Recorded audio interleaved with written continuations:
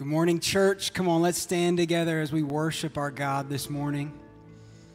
Listen, Jesus says, "Come to me, all who are heavy laden, who are weary, and I will give you rest."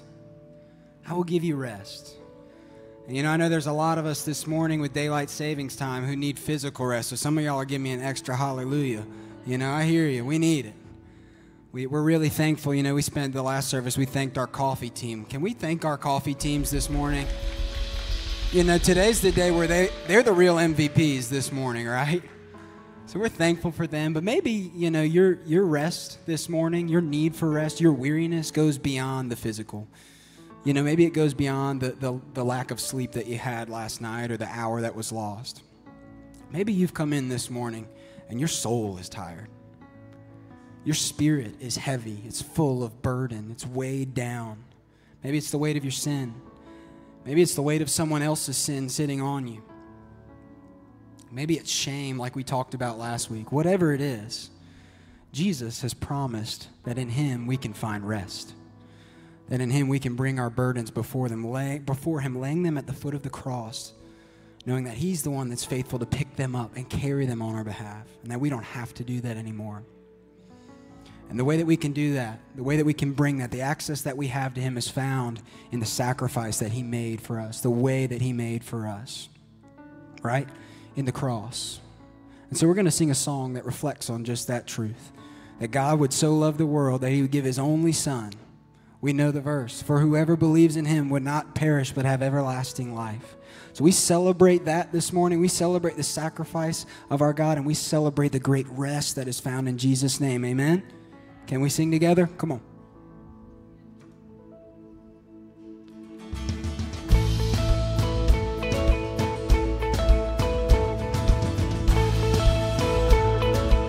Come all you weary. Come all you weary. Come all you thirsty. Come to the well that never runs dry. Drink of the water. Come and thirst no more. Hey. Come all you sinners, come find His mercy. Come to the table, He will satisfy. Oh, taste of His goodness and find what you're looking for. Come on, He satisfies our need. And for God so loved the world that He gave us His one and only Son to save us. Whoever believes in Him will live forever. Yeah. Come on, we bring our burdens to Him this morning. Bring our failures. Bring all your failures. Bring your addictions. Come lay them down at the foot of the cross. Oh, Jesus is waiting there with open arms. Yes, He is.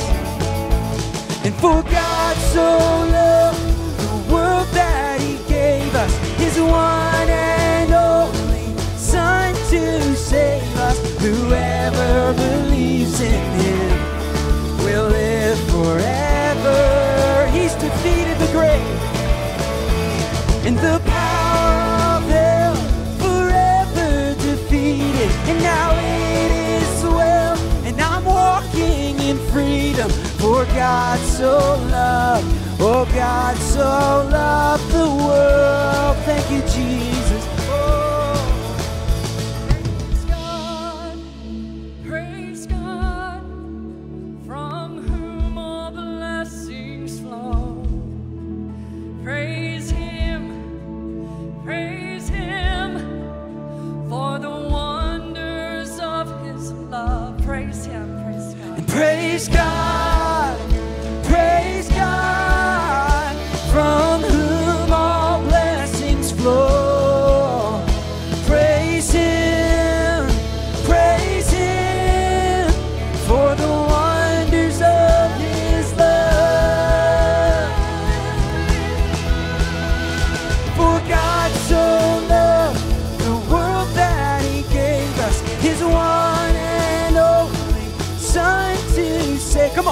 Whoever believes in him will live forever. Do you believe it?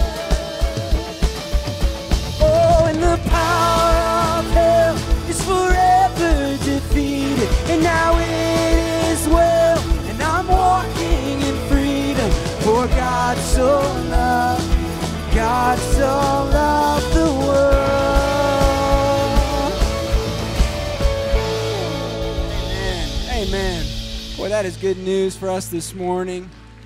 And listen, I'm glad to be able to sing it with each of you, with your smiling half faces. Glad that you're here. You didn't let the daylight savings time hold you back from coming and worshiping our God. And so I'm thankful for that this morning. If you're tuning in online, we're also glad that you're here. Can we welcome our online guests this morning?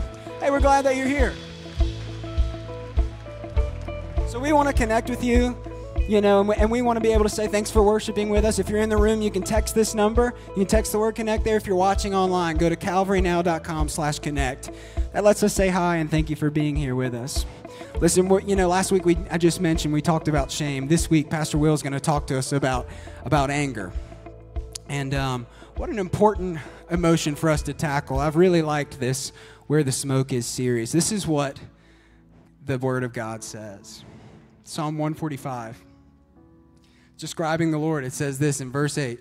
The Lord is gracious and compassionate. He's slow to anger, and he's great in faithful love. Now, just before this, verse 3, remember, it says this. The Lord is great and is highly praised. His greatness is unsearchable. He's holy is what it's saying. He's different than us. He's set apart from us, right? He's great. And so often we can confuse that with unapproachable. So often we can confuse that with a God who is like this, who's got his arms crossed and who's waiting for us to mess up. But what do we see here in verse 8? It reminds us that the Lord, while he is great, he is gracious and he's compassionate, slow to anger, and great in faithful love. It's why we see in James, slow to anger. It's the command that James gives us, right? Quick to listen, slow to speak, slow to get angry, that we would echo the heart of our Father. It tells us that we might respond to God accordingly. And how do we do that? How do we respond to God accordingly?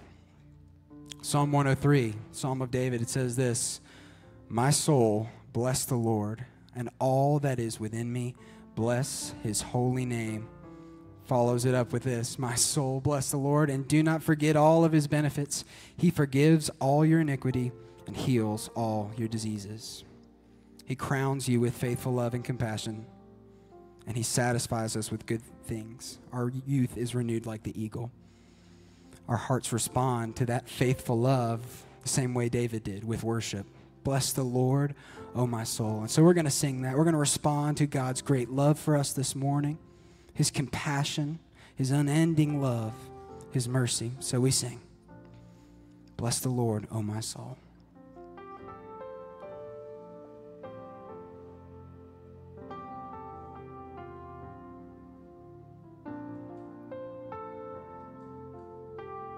Sing with me.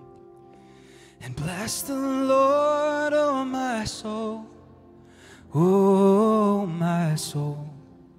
I worship his holy name. I'll sing like never before. Oh my soul, I worship your holy name. The sun comes up. The sun comes up. It's a new day dawning. It's time to sing your song again. And whatever may pass and whatever lies before me, let me be singing when the evening comes. Come on, we bless his name this morning. Bless the Lord, oh my soul. Oh, bless the Lord, oh my soul. Oh, my soul. I worship his holy name. Bless you, Jesus. I sing like never before. Oh, my soul, I worship your holy name. Yes, we worship you, God. He's rich in love. You're rich in love, and you're slow to anger. Your name is great, and your heart is kind. And for all your goodness, I will keep on singing. 10,000 reasons for my heart to find. Bless the Lord. Bless the Lord, oh my soul, oh my soul. I worship his holy name. I'll sing like never before, oh my soul. Yes, I worship your holy name.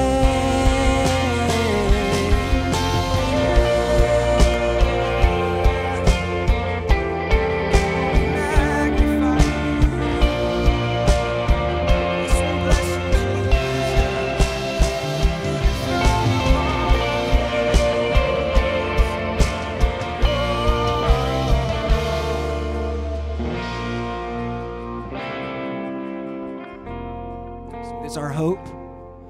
And on that day when my strength is failing, the end draws near and my time has come. Oh, still my soul will sing your praise unending. 10,000 years and then forevermore.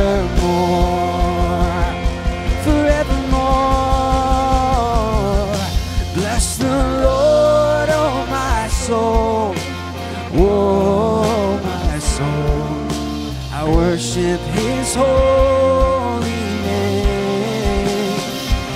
I'll sing like never before, oh my soul. I worship your holy name. Bless the Lord.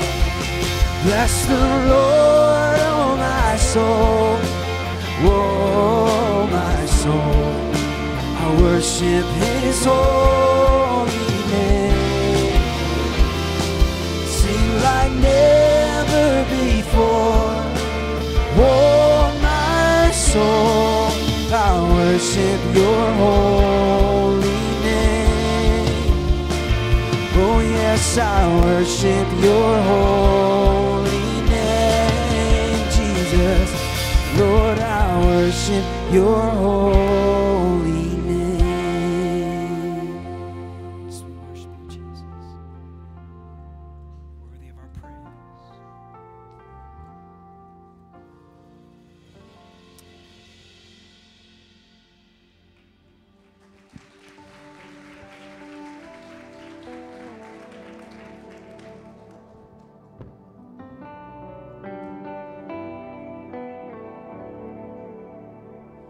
On the day that death surrendered to the mighty cross of Jesus Christ, the earth would shake beneath the weight of darkened skies.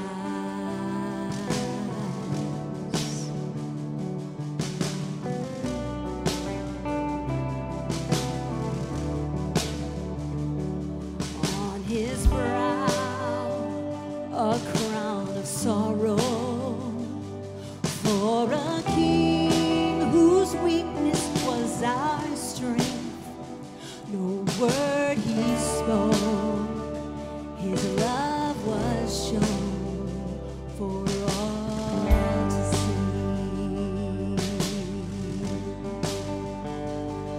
Oh, the cross of Jesus Christ is the reason I'm alive, for his blood has set me free. It will never lose its power for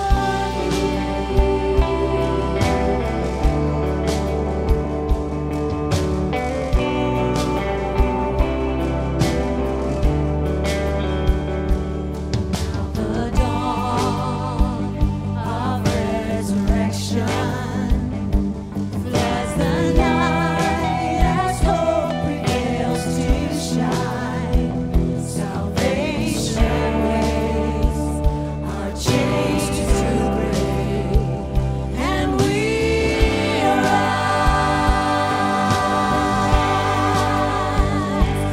For the cross of Jesus Christ is the reason I'm alive. For His blood has set me free. It will never lose its power for me.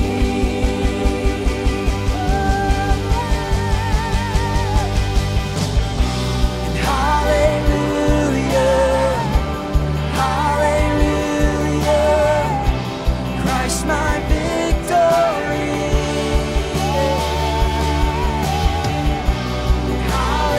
Hallelujah, hallelujah, His word for me.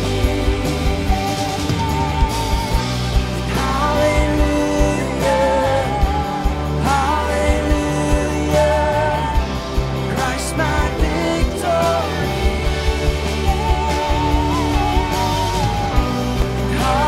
Hallelujah, hallelujah, His word for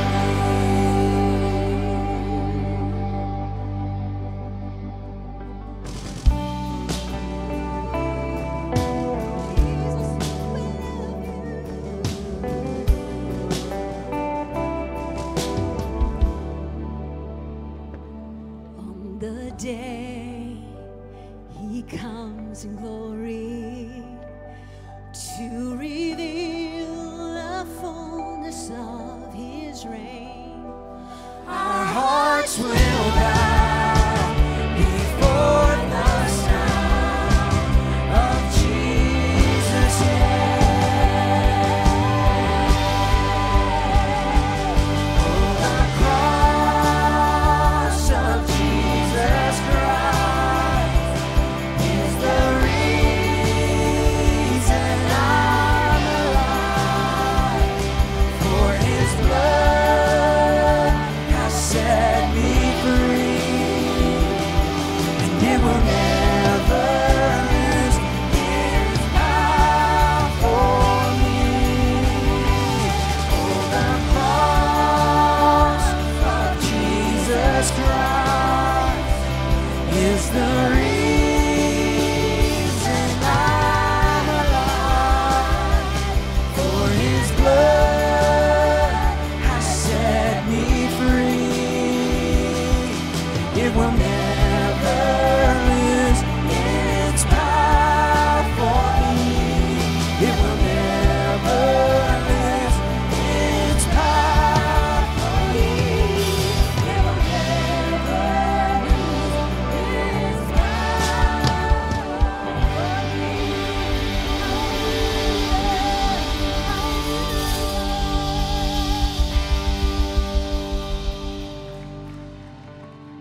Heavenly Father, we're so thankful that you are our salvation. You are our chain breaker. You are our refuge.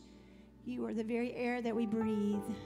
And we're so grateful. We're so thankful for the mighty cross where you took all of our weaknesses, all of our sins, all of our shame, and you paid the price for it. And we have all of our hope and trust now in you and all that you're doing. In your holy name we pray. Amen. You can be seated.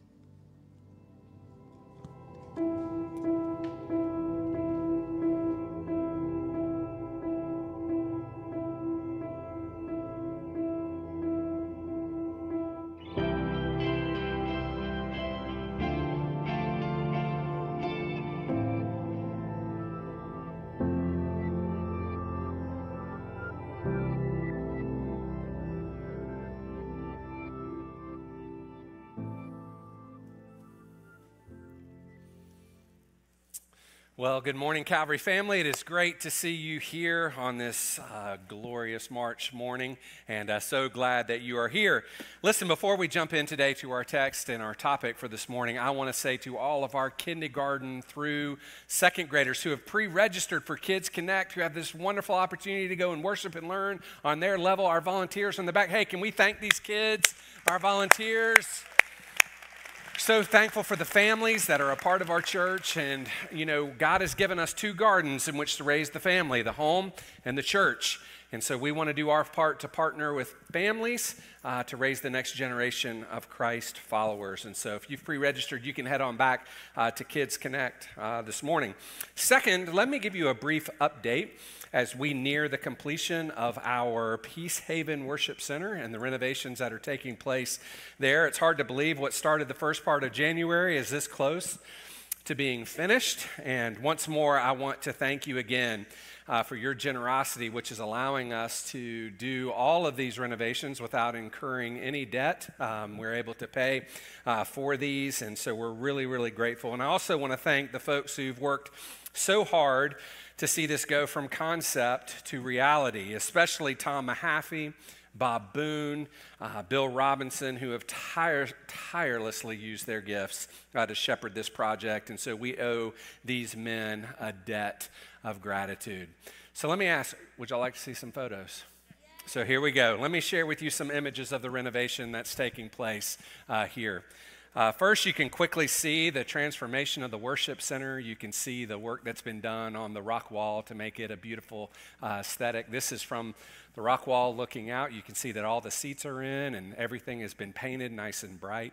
I promise these seats aren't like a Delta flight. There's plenty of leg room in there and very comfortable.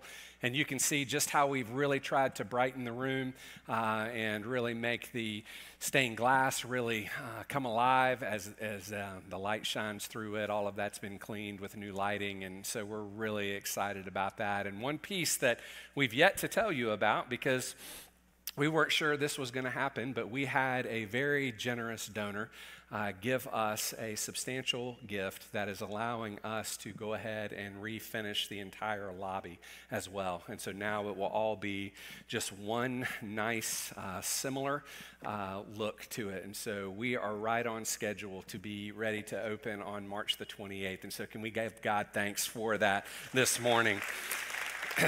Listen, let me share with you, I hope this excites you as much as it does me. For those who can't wait for our official opening on Palm Sunday, March the 28th, we are doing an open house on Saturday, March 27th. And so you can go on our website even today, and you can register for a slot to come by and visit from 9 o'clock until 1 o'clock.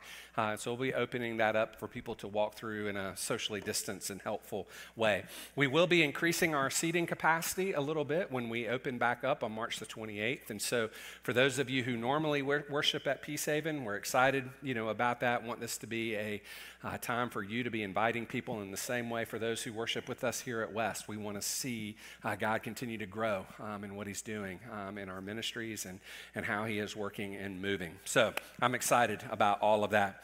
Well, last week we began a series entitled Where There Is Smoke, looking at three common emotions that often, like smoke, reveal to us what's burning kind of in the deep recesses of our hearts. And Pastor Ryan shared an incredible message last week on shame that if you have not had the opportunity to listen, when you're exercising this week or you're out for a walk, just go onto the archives on our website and listen to it. I promise you, you will be deeply encouraged and challenged as he addressed that incredibly important topic. This morning, however, I want to turn our attention to an emotion that we, like shame, are all very, very familiar with, and that is anger. In fact, I would imagine that for most of us, we could probably look back even over yesterday or earlier this week, and we can find occasions in our lives where we were angry. Someone or something elicited an angry response from us. Maybe it was something you saw on the news. Perhaps something happened at work. Perhaps things got a little tense between you and your spouse or your kids. Or you experienced anger when your favorite sports team lost by 20 in the first round of the ACC tournament. I don't know. I mean, maybe, anger came up that way. Listen, we all experience anger, and we all experience anger often. And here's the thing. When anger in our lives is rightly ordered and rightly focused, it can actually help to bring about tremendous good as injustices are both addressed and restored. However, misguided and wrongly focused anger can be utterly destructive. We see it in relationships that are fractured and destroyed, marriages that are broken, even in extreme circumstances where it's led to incarceration, where we see tremendous physical and emotional abuses. So this morning, my hope is that we would not only better understand anger and its impact on our lives, but we would learn to rightly respond to anger. And so if you have your Bibles, I want to invite you to turn with me to Ephesians chapter 4. And some of you are going, wait a minute, I thought we were done with Ephesians. But we're going to jump off in Ephesians 4, and then we're going to look at a couple of other passages in Exodus 34, as well as James chapter 4 this morning. But this is going to be our jumping off point. And if I could be just... I'm always honest with you.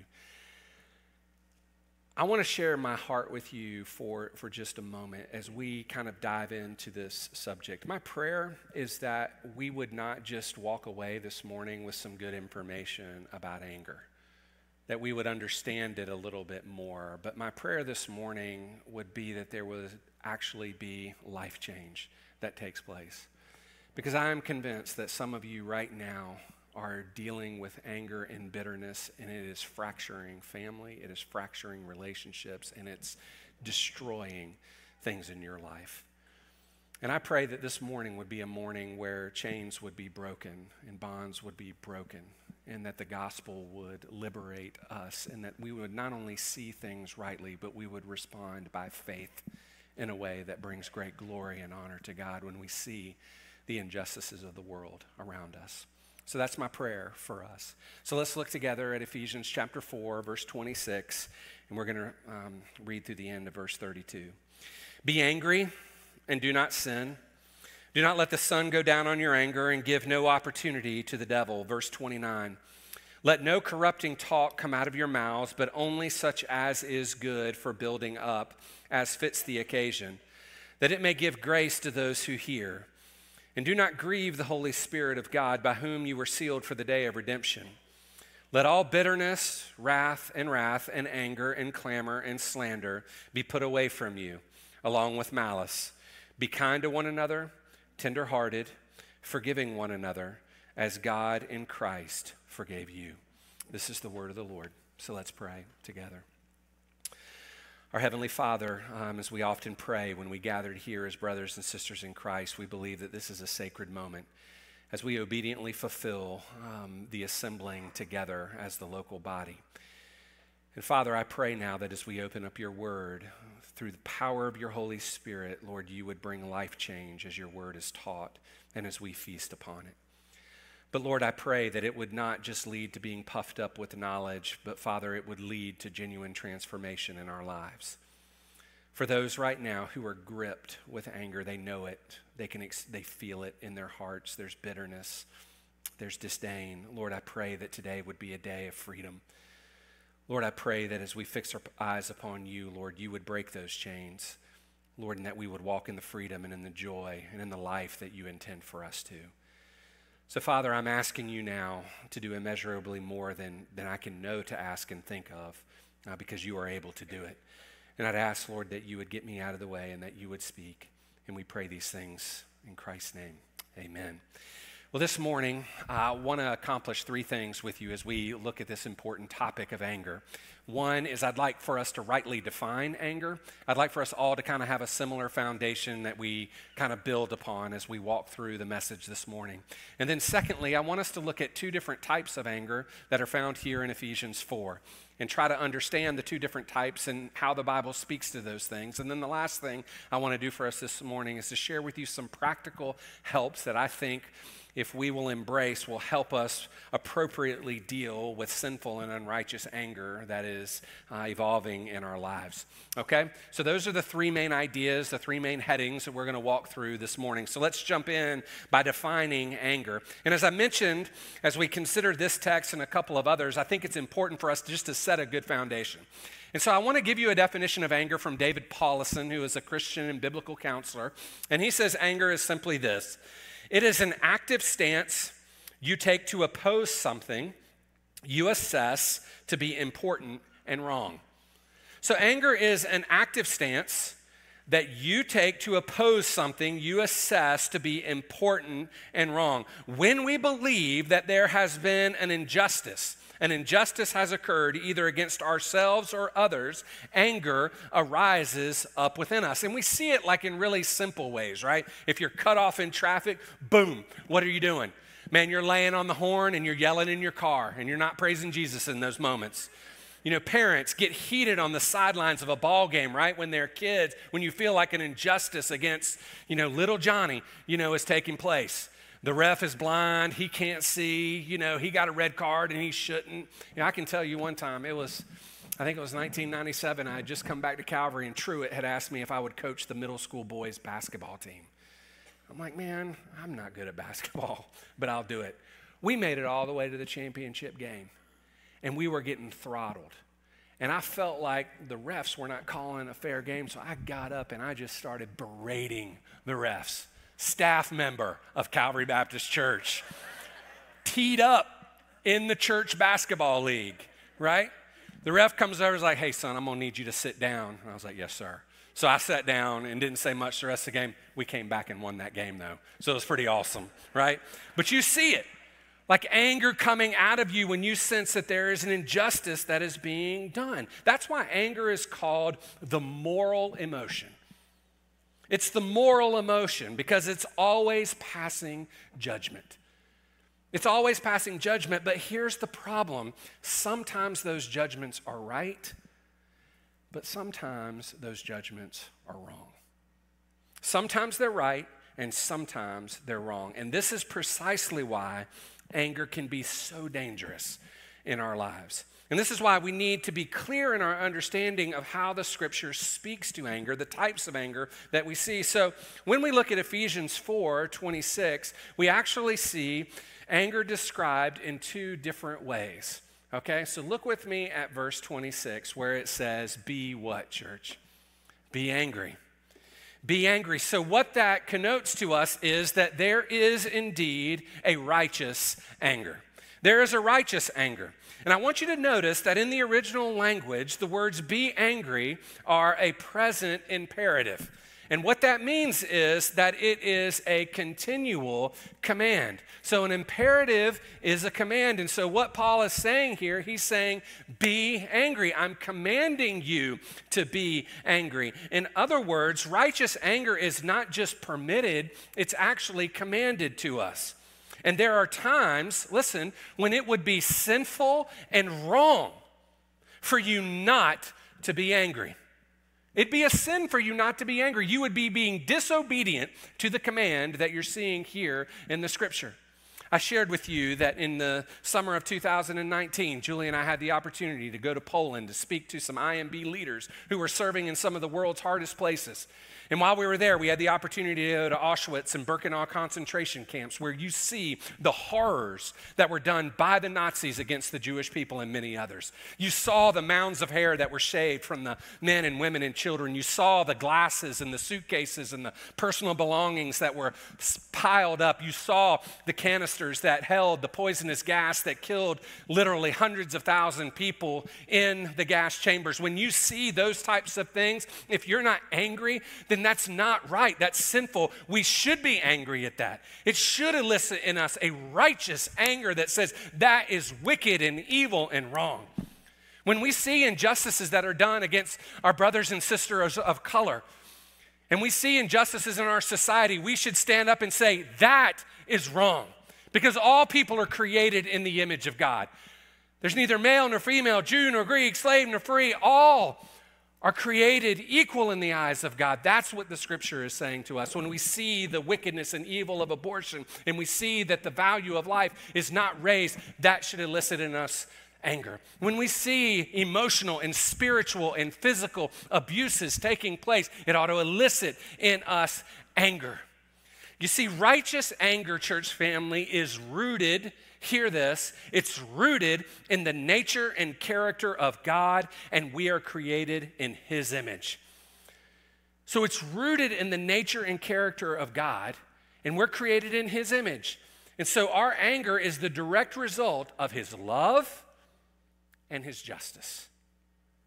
Because God is loving, because God is just, the appropriate response to injustices is anger. And we see God being angry in the scripture. In fact, hold your place here. Flip back with me to Exodus chapter 34. It's the second book of the Bible.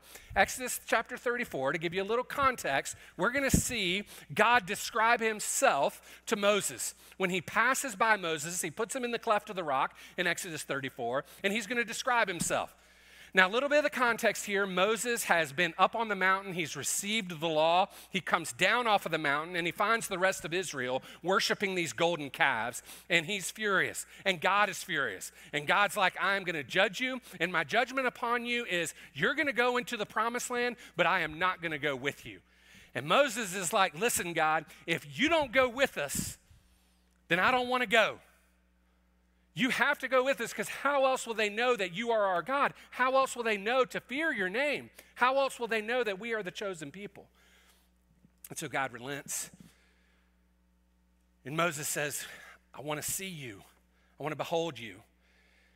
So He invites him back up on the mountain again, and we see Him place Moses in the cleft of the rock. And look with me at Exodus 34, verse 5, where the scripture, well, it'd be good if I turn there. Talking so much. Verse 5, the Lord descended in the cloud and stood with him there and proclaimed the name of the Lord. The Lord passed before him, being Moses, and proclaimed, here's His name, the Lord, a God merciful and gracious, slow to what, church? Anger. Slow to anger. And abounding in steadfast love and faithfulness, keeping steadfast love for thousands, forgiving iniquity and transgression and sin, but who will by no means clear the guilty, visiting the iniquity of the fathers on the children and the children's children to the third and fourth generation. So I don't want you to miss this. God's anger is rooted in His love and His justice. So think about it this way. How can you really love something? How can you really love something and not be angry when an injustice is committed? Like the 5 people I love most in this world are my wife and my children, right? When there is an injustice done against them, you know, Daddy Bear kind of comes out a little bit, right? And you want to protect that. You want to protect them. And so you see that come. Our righteous anger is rooted in the love and justice of God, and so it seems appropriate. That's why we see in the New Testament, not only does God say, this is my name, but we see it in Jesus, right? Let me give you like 3 or 4 different places you can go and read about Jesus' anger. All right, so just write these references down. We're not going to turn there. But in Matthew chapter 21, when Jesus sees the Gentiles are being kept from worship, and He overturns the tables in the temple, the anger is appropriate, right? He's saying there's an injustice being done that are keeping these people from worshiping me, and my Father's house shall be a house of prayer. So what does He go and do? He flips over the temple. He flips that stuff over. And you never see Jesus coming back saying, you know, I was wrong to do that.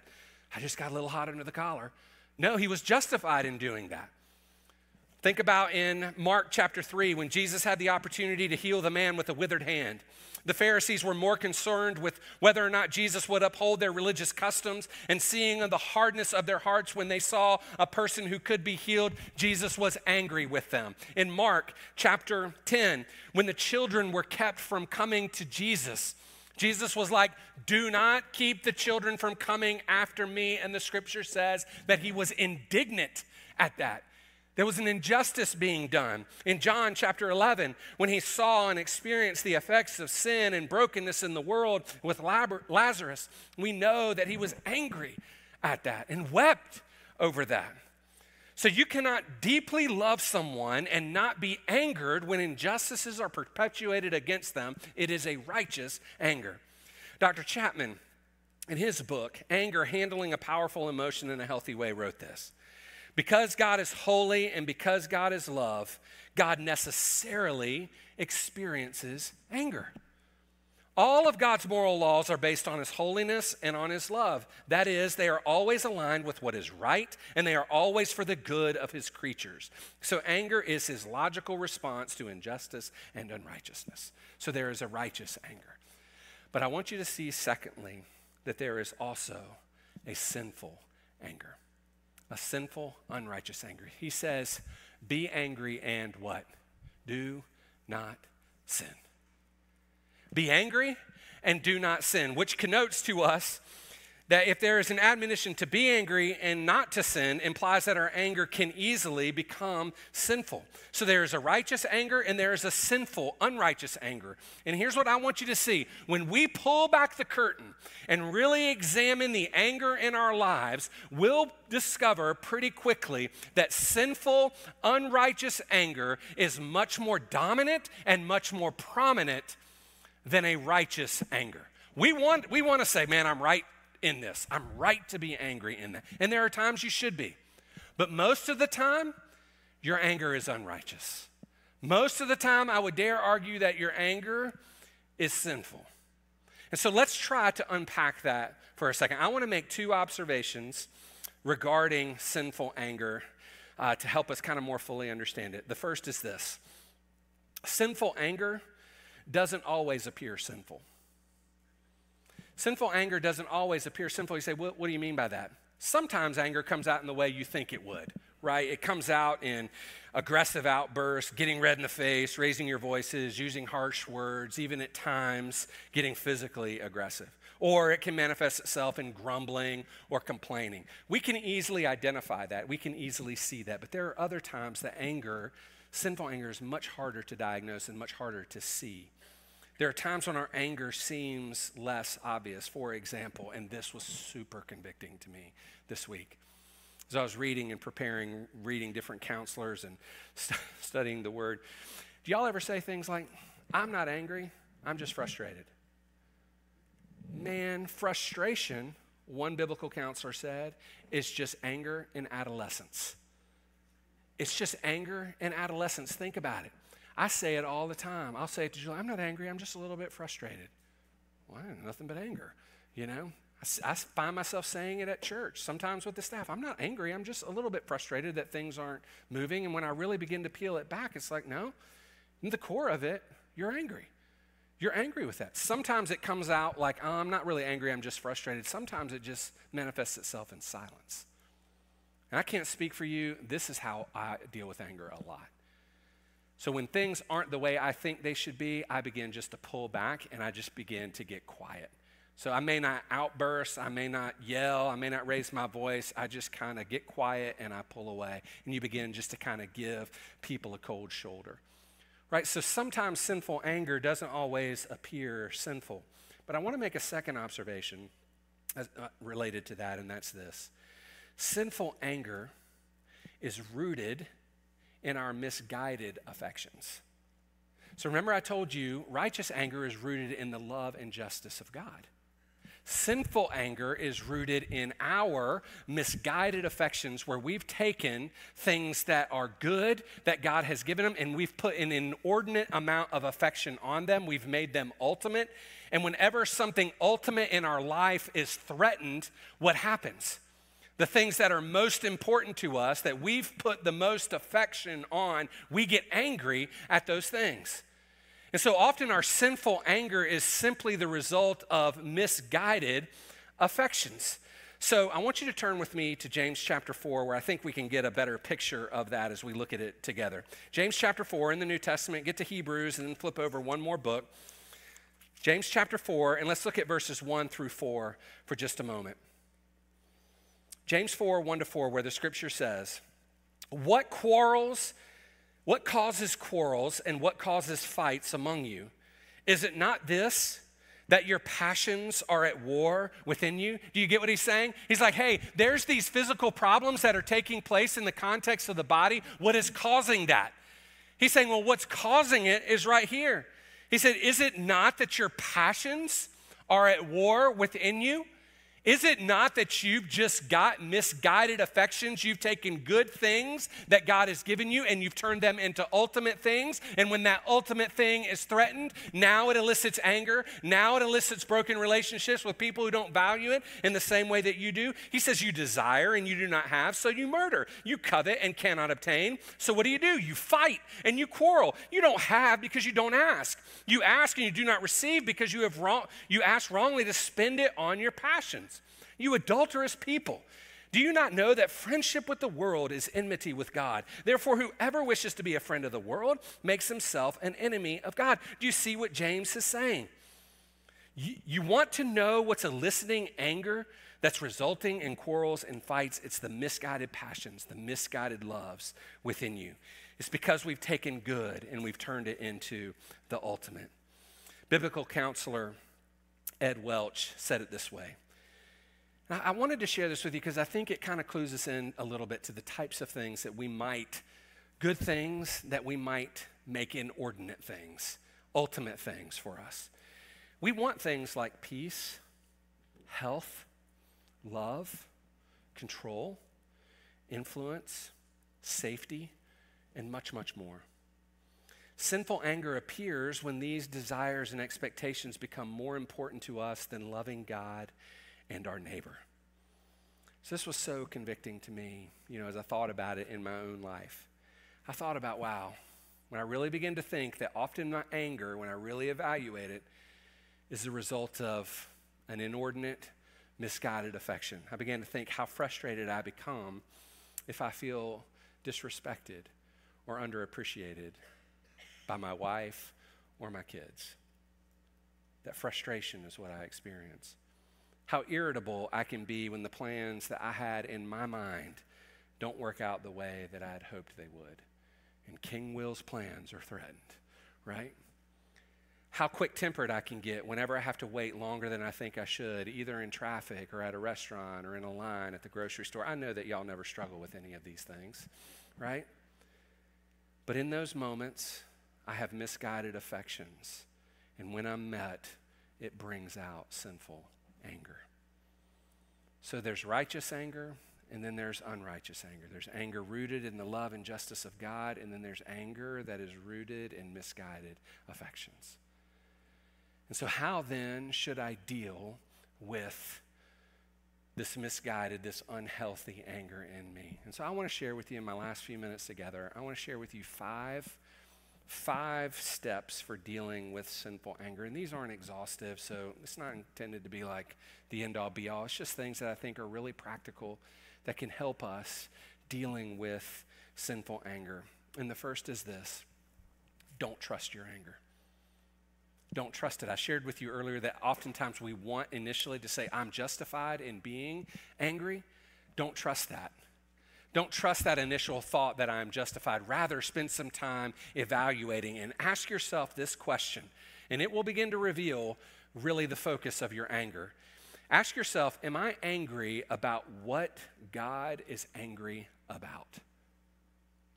So the anger I'm feeling in this moment, is this something that God is also angry about? And if it's not something God is angry about, then it's probably misguided, and it's revealing something to be about where my affections really are. So am I angry about what God is angry about? And a second question we can ask is, does my response reveal that I am slow to anger? So what I mean by that is there might be times when you experience some injustice that when you ask the question, is this something God is angry about? The answer to that question is yes. So then the next question from that is, am I responding in the way that God would respond to that? Am I being slow to anger? Am I being patient? Am I being long-suffering? Am I handling it in a way that glorifies and honors God and is similar to how God responds to me when I sin against him? So is my response revealing that I am slow to anger. So first, don't trust your anger. Number two, reflect on God's grace towards you. You know, at the end of the passage in Ephesians, the scripture says, be kind to one another, tenderhearted, forgiving one another as God in Christ forgave you. Be kind to one another. Be tender-hearted to one another. Forgive one another in the same way as you have been forgiven. You want to work on resolving your anger, then reflect upon what Jesus has done for you. Think about how he went to the cross for you. Think about you at your worst. Stop for a second and think about those times when you look at your life and you're like, man, I totally blew it. You ever had those moments? I blew it with my wife. I blew it with my kids. I raised my voice. I said something I shouldn't have said. I didn't handle this well at work. I didn't handle this well with my family. In those moments, at your worst, I want you to think about this. At your worst, Jesus says to you, I am rich in mercy towards you. And I'm going to go to the cross and went to the cross for you. And on the cross, I'm not going to pour on you what you deserve. I'm going to put it on Jesus. And all the wrath and judgment and anger that God should have had towards us, he put on Christ.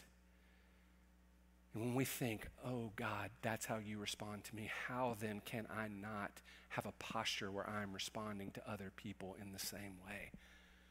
So I reflect on the gospel's work and God's grace towards me. Number three, repent and confess your anger to God and to others. So it's not just that you doubt your anger and you don't trust it. And it's not just that you think about the gospel and how God relates to you when you mess up and how that gives you great grace and it gives you patience.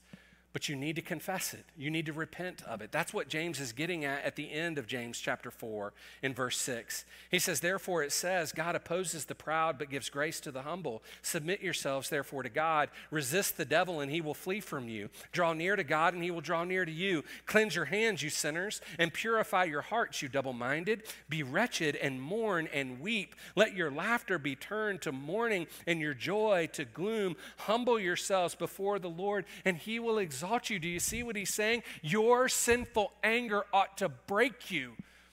It ought to lead you to know that you've grieved the Holy Spirit and it grieves the heart of God, and that you humble yourself before him, and that your anger makes you sad. God, that I have sinned against you, but claiming the promise here that if we confess our sins, he is faithful and just to forgive us of our sins and cleanse us from all unrighteousness. It's to know and to believe that if we humble ourselves before the Lord, he will what?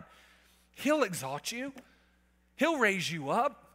So you come to him and you confess that and you repent of that and you acknowledge it. God, I see these things in my heart and I trust that you can forgive me and will forgive me according to your promises in Christ Jesus. And then, church family, we confess that not only to the people we've wounded, but also to other people who will hold us accountable.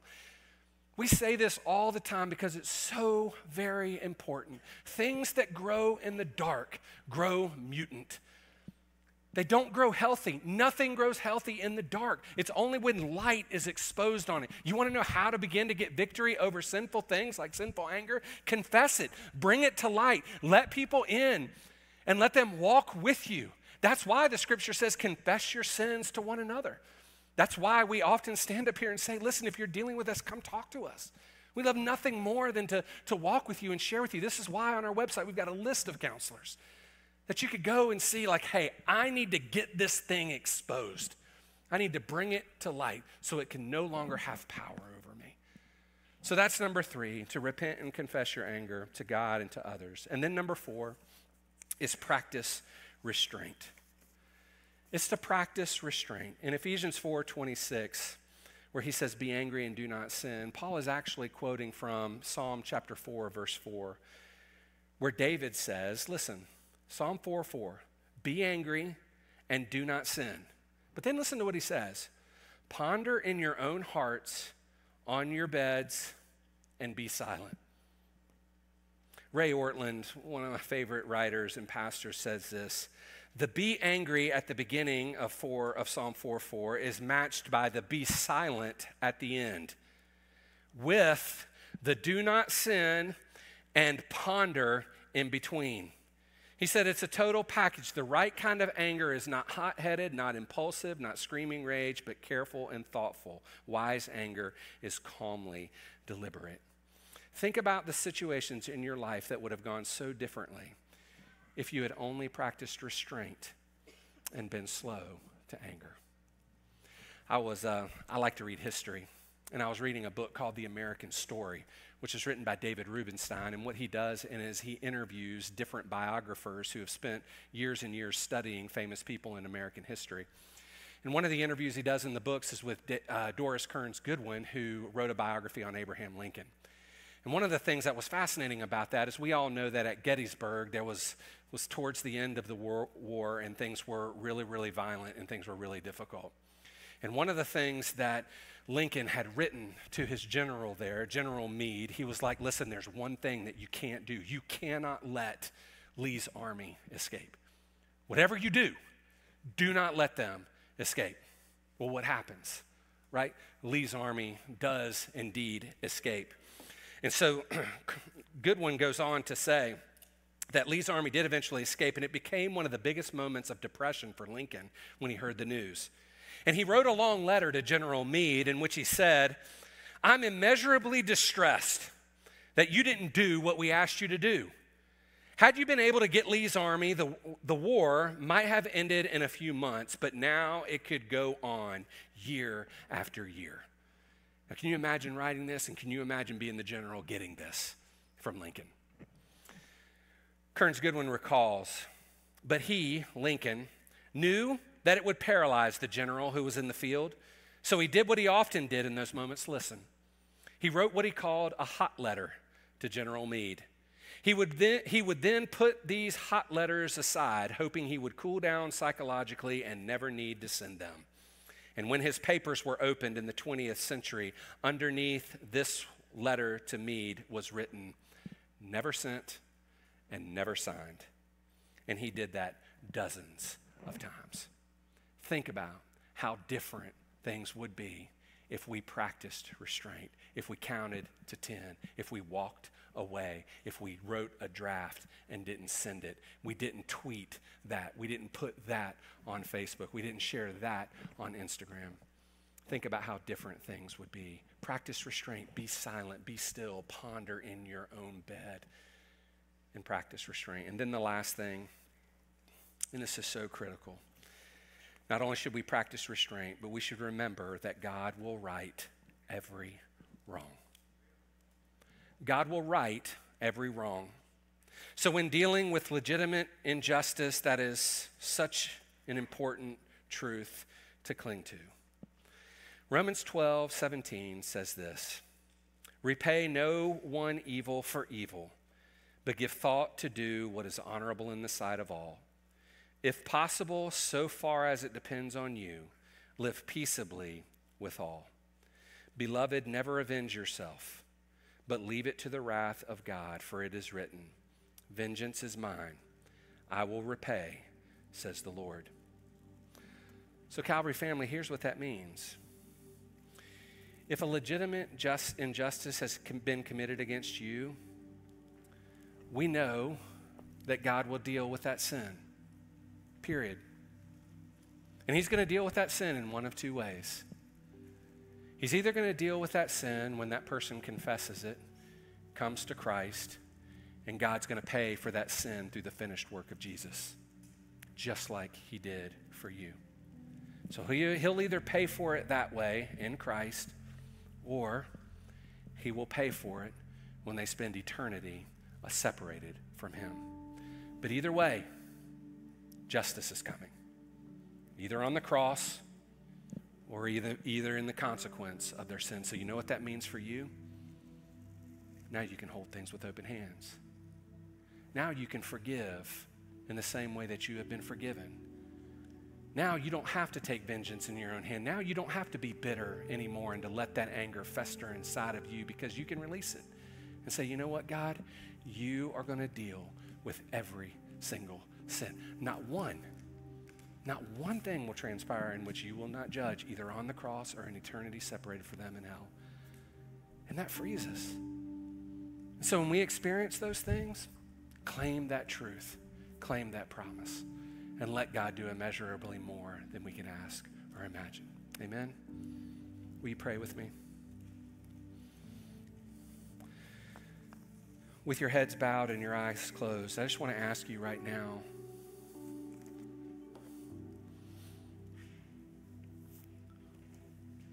what anger are you dealing with in this moment? What anger have you felt welling up in your heart, maybe over the last weeks, maybe over the last years, that you need to confess to the Lord and trust that He is going to deal with it? Will you take that and will you just confess that to Him, and to think in this moment, as you confess it, think about your own salvation?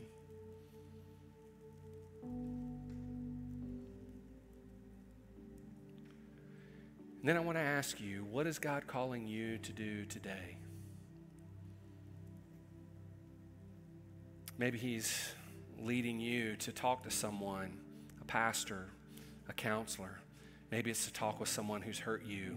Listen, Paul would write, inasmuch as it's up to you and under your control, live peaceably with all men. So what is God calling you to do? There are certainly certain things that are outside of our control, and we can't control those things, so we trust God with that. But what is He calling us to do in obedience? And would you, by faith today, trust and obey? Say, God, I'll go and do whatever you're calling me to do, believing that your being obedient is right and good and for your glory. God, I pray that you would work in us now. Break the chains. Let us be a people who are confident in you. Let us be a people who have righteous anger, but passionately seek to kill the sinful anger in our lives. And we pray this in Christ's name. Amen.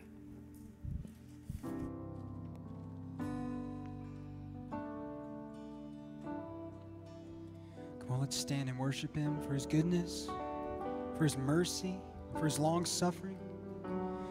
What love could remember, no wrongs we have done. Omniscient, all-knowing, He counts not their sum.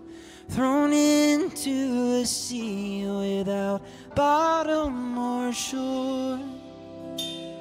Our sins, they are many, His mercy is more. We sing. Praise the Lord,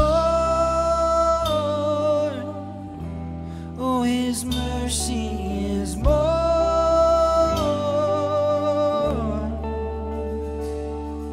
Stronger than darkness and new every morn. Our sins, they are many, but His mercy is more. Hallelujah. Oh. Patience would wait, and what patience would wait as we constantly roam, and what Father so tender is calling us home. Well, He welcomes the weakest, the vilest, the poor.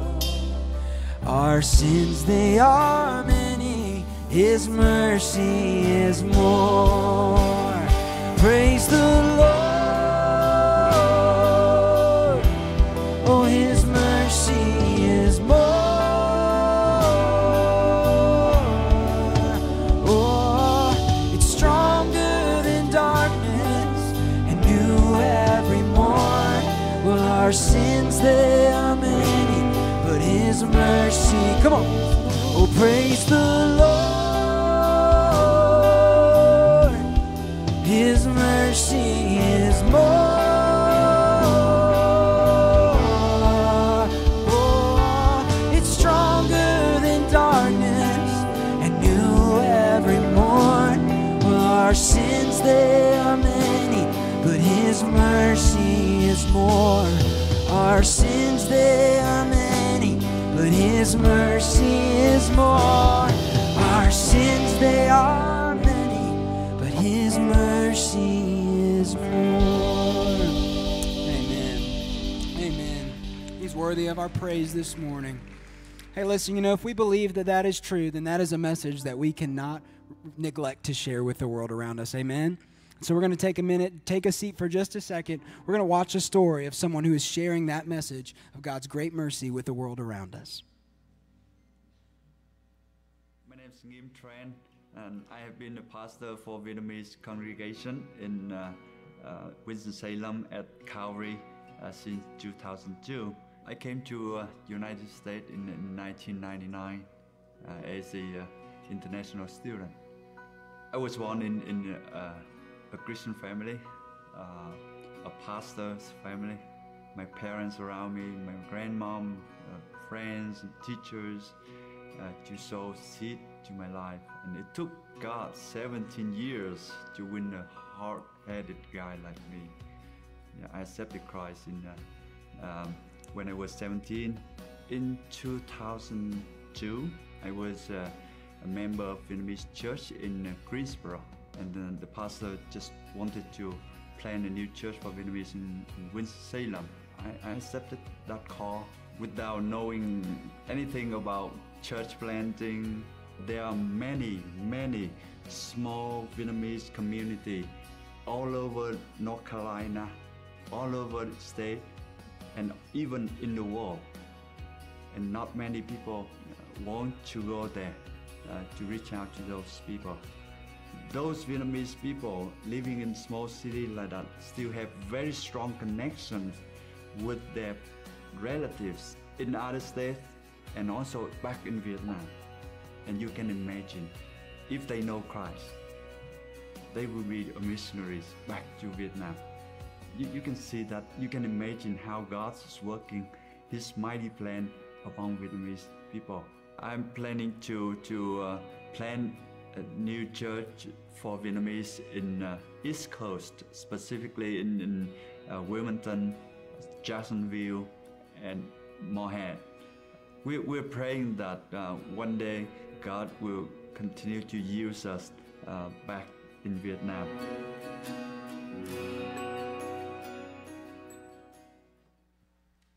Well, Calvary family, I don't know about you, but one of the ways that God really strengthens my faith and really gives me the courage to live on His mission is by hearing the stories and celebrating the stories of people who are living on His mission. And so I hope that your faith has been strengthened like mine has, just hearing this short story this morning. And Pastor Tran has been leading our Vietnamese congregation. He's been investing in the life of our church for years and years and years. And now we get to see him sent out on God's mission to Eastern North Carolina to plant churches so that more and more and more people would have the opportunity to hear the good news about Jesus and to trust Him for salvation, to know the God who created them, the God who loves them, and the God who wants the very best for them. Our prayer is that they would get that opportunity through the mission and the ministry of Pastor Tran and his family. Pastor Tran and his wife are here with us. Calvary family, will you help me encourage and thank them this morning? Thank you.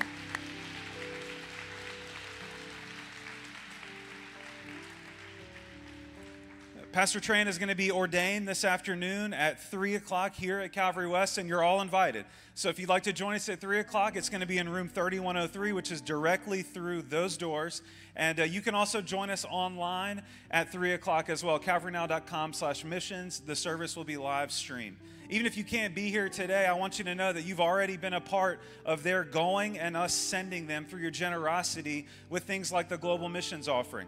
You know, when we talk about your giving being the thing that funds and fuels the mission of the church, this is the stuff that we're talking about. Your giving has gone to support their ministry and their mission. And I want to say thank you from the church and thank you on their behalf as well. If you're giving today, you can do that online at calvarynow.com, or you can do that as you head out. There's an opportunity to do that on the at the doors on the way out. Listen, Will read something from Romans 12 that I want to circle back around to. In chapter 12, verse 18, if it is possible, as far as it depends on you, live at peace with everyone. There's a lot baked into that phrase, as far as it depends on you. But we talked about confession and repentance, talking to the people that you've wronged and talking to someone who can help you deal with the anger that you have. So if you need help with that conversation, with that as far as it depends on you, I want you to let us know. You can do that through the Connect form on the website. You can do that by looking up our emails, and anybody on staff would be happy to have that conversation with you. And we also have a list of counselors we'll mention that's hosted on our website. You can find it there as well. Whatever that is, as far as it depends on you, may God bless you this week as you take that step of obedience and faith and courage to deal with what's really going on in your heart, that you can trust Jesus in the midst of that. This is how Paul closes it out. He says, do not be overcome by evil, but overcome evil with good. So Calvary family, as you go back to your family, as you go back to your neighbors, as you go back to your workplaces, may we be people who in our hearts and through our lives are overcoming evil with the good of the gospel of Jesus Christ. Calvary family, you are sent.